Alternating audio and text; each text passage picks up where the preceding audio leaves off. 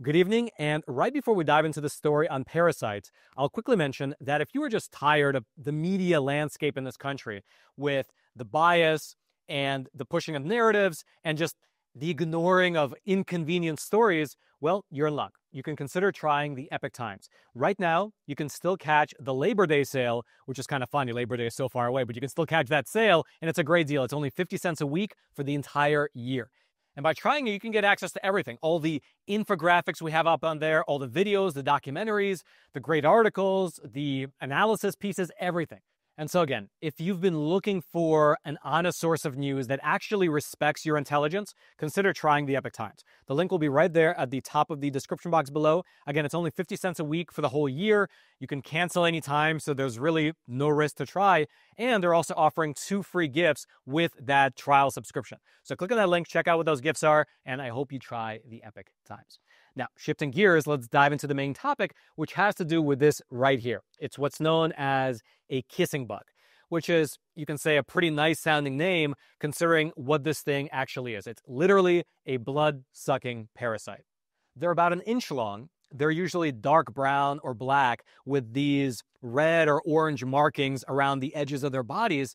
And in recent years, they've become, you can say, fairly common in the southern part of the country, in the southern states, especially in Texas, Arizona, New Mexico, Louisiana, Mississippi, Alabama, Georgia, as well as the southern part of California. Although, I think it's worth mentioning that there have also been reported sightings of these particular bugs in at least 24 other states as well. In fact, up on your screen, this is a map from the CDC showing all of the different states where there have been reports of these kissing bugs. And that's, by the way, just here in the US. Down in Mexico, in Central America, as well as in South America, they are a lot more common and ubiquitous. But here in the US, well, they're basically concentrated in the southern part of the country, the part that is closest to Mexico. Now, the MO for these bugs is to hide during the day in shady spots and then come out at night in order to feed on both humans as well as animals. And the reason that they're called kissing bugs is because they have this tendency to bite people near the eyes and mouth while that person sleeps, giving them, you could say, a little kiss. But it's not the type of kiss that you would ever want, because again, these things, they're literally parasites that transmit something called Chagas disease, which has actually now become so prevalent here in the US that the CDC recently came out with this study right here that you can see up on your screen, saying that for one, there are approximately 300,000 Americans infected with these parasites, and that secondly, Chagas disease is now considered endemic here in the US because of it.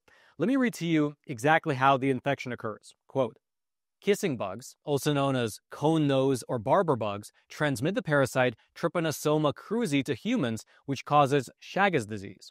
The bugs bite humans to access blood. After that, the bugs deposit their droppings containing the parasites into human skin. If the droppings get into the body via a cut or through the eyes or mouth, the individuals may end up getting infected. For instance, when a person scratches the bite, the parasites may enter the wound and into the bloodstream. The CDC warned that the illness can potentially lead to sudden death in some individuals. So that's obviously pretty rough. And once someone is infected with this disease, and if they hopefully don't experience sudden death and instead go through the natural cycle of the disease, the problem is that the symptoms are very similar to other illnesses. And so people might not even consider that they have Chagas, which is unfortunate because during the early stages, it can be treated relatively easily. In fact, the UCLA healthcare system, they recently published an article, you can see it up on your screen, detailing how the symptoms actually develop in 2 distinct phases. Here's what they wrote about phase number 1. Quote, many people with Chagas disease are asymptomatic throughout its acute and chronic phases. During the acute phase, which lasts about 2 months, some people experience severe swelling of the eyelid, which is almost a hallmark of acute Chagas infection. Other acute symptoms may include fever, fatigue, body aches, headache, loss of appetite, diarrhea, and vomiting. But because these symptoms are similar to those of other illnesses, most people don't immediately consider the source to be infection with T. cruzi parasite. And so that right there is the problem. During the acute phase, lasting the first 2 months, the symptoms are very similar to a bunch of other illnesses. And so most people, they wouldn't even consider the possibility of having been infected with this particular parasite. But it's only during the acute phase that anti-parasitic medications actually work. if the disease develops beyond that into the chronic phase, medication can no longer really help. Quote, during the chronic phase of the disease, which can last a lifetime, about 20% of those infected will develop serious heart or digestive problems. Chagas disease can cause an enlarged heart, heart failure or cardiac arrest, an enlarged colon, or an enlarged esophagus. Left untreated, Chagas disease kills the heart very slowly. For your reference, WHO estimates say that roughly 10,000 people per year die of Chagas disease. Now, this notice from the UCLA health system, it goes on to say that while many people are able to manage their condition with heart medications, there's a percentage of people in that chronic phase who wind up needing heart transplants, which is, of course, bad enough on its own, but to make matters worse, receiving a transplant can actually reactivate the disease. Quote, some patients can manage their condition with cardiac medication to treat heart failure, while others may need a heart transplant. Patients of Chagas disease as cause of end-stage heart failure generally do very well after heart transplantation, and they can live a full and high-functioning life after the transplant. Transplantation, however, can reactivate Chagas disease in those infected, so patients are monitored regularly to check for recurrence of the disease. If Chagas returns, these patients can be treated with anti-parasite medication. However, anti-parasite medications are only effective against Chagas during the acute phase or recurrence after a transplant. All right, I'd like to quickly introduce today's sponsor, which is Native Path. Look, what if I told you that most of the collagen products you see on the market, they're not only a waste of money, but also at the same time, they're filled with toxins that can cause skin problems, heart issues, even memory decline. Now, if you hear that, you say, okay, if that's the case, I'll just stop taking collagen. But collagen is really good for you. It's the most abundant protein in the body, but as we age, our natural supply of it just declines over time, which is why a lot of people wind up taking collagen in order to ease joint pain, rebuild bones, and just generally look years younger.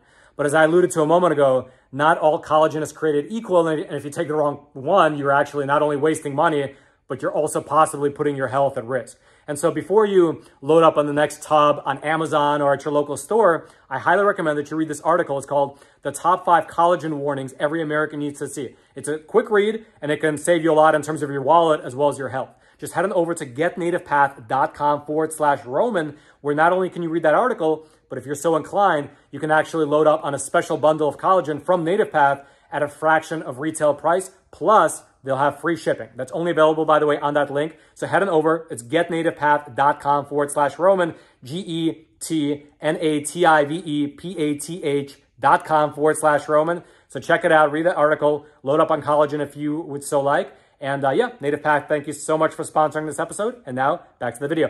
By the way, that link will be down there in the description box below.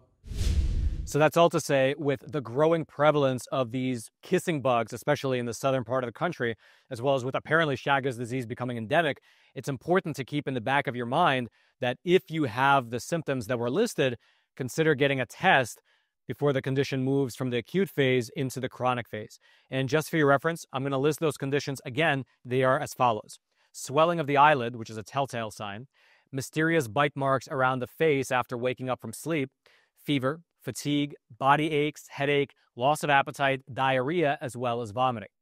The last few are pretty common among many different illnesses, so I guess if you have a swelled eye or bite marks in the face, just keep Chagas disease in mind. As the UCLA article mentioned, the disease is on the rise, especially in the areas that border Mexico, and that many Americans who are infected actually don't know that they're infected by a huge margin. Here's what they wrote, quote, experts estimate about 45,000 people in Los Angeles County are infected, among more than 300,000 in the United States, and fewer than 2% of them know that they carry the parasite transmitted by the kissing bug, which is wild. Fewer than 2% know that they have the parasite, meaning if you reverse it, 98% of them don't know that they have it. If you'd like to dig deeper into the story, into the transmission history of the disease, the developing prevalence of these bugs in the U.S. over the last 30 years, as well as what might actually be leading to their prevalence, I'll throw several resources down into the description box below this video so you can check them out if you're the type of person that likes to dig into the weeds. And as an aside, I'll also mention a few things. One, I hope you like and subscribe to this, like this video and subscribe to this channel if you appreciate this content. Secondly, if you are just interested in getting an unbiased source of news, consider trying the Epoch Times. That Labor Day sale is still running. The link will be down there in the description box below. Check it out. There's also 2 free gifts that they're offering with every subscription, so you can click on that link, check out what those gifts are before you actually make the purchase. And then lastly, I have a new channel called Primetime, a new YouTube channel. Check it out. We actually have not a companion episode, but sort of thematically similar episode to this one here, where we go through what RFK Jr. is up to at the HHS. If you want to check out that episode, I'll link it down there in the description box as well. So a lot of different links you can check out if you're interested. And then otherwise, hope you are enjoying your week. Hope you do not ever have an encounter with this parasite. But if you do, or someone you know do, I really hope that the information presented today will help you catch it in its acute phase. You take those anti-parasitic medications, and then you move on with your life, never having to worry about an enlarged heart, enlarged esophagus, or whatever else comes with it. It seems like a nightmare. So yeah, I hope this information helps someone. And then until next time, I'm your host, Roman from the Epoch Times. Stay informed, and most importantly, stay free.